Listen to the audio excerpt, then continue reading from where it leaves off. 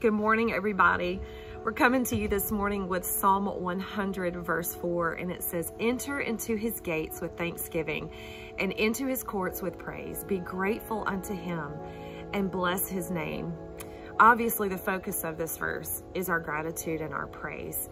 And so often when we enter into prayer and conversation with the Lord, we come with our needs and with our wants, because that's what's first and foremost on our minds and our hearts.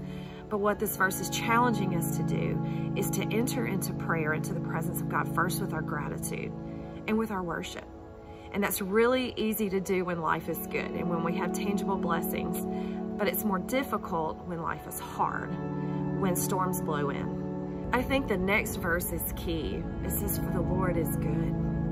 When life is tough, God's goodness remains.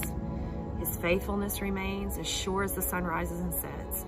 His love, his mercy, his kindness, his grace always remain. We can always be confident that even in the tough times, God is working and God is moving.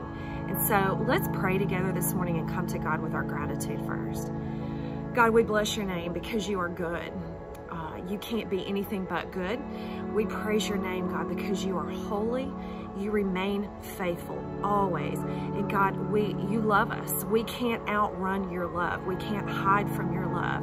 And God, we praise you because everything that's happening and that's going on, God, you're in it and you're working and you're moving. And we thank you for that. We thank you that you're refining us even when times are tough.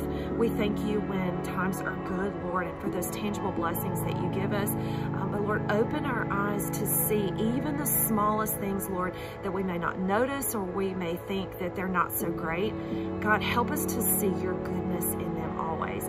Open our mouths to speak it because it changes the way that we think and the way that we feel about our circumstances. We are so grateful for you, Jesus, and it's in your name that we pray these things.